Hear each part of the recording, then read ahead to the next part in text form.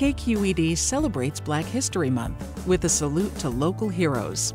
This year's honorees are making a difference in the Bayview neighborhood of San Francisco.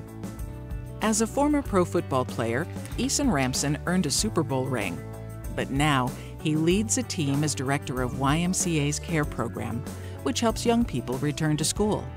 His greatest reward is seeing students overcome obstacles to achieve success. I'm proud to be a local hero. The son of civil rights activists, the Reverend Dr. Joseph Bryant Jr. brings hope to others who are less fortunate.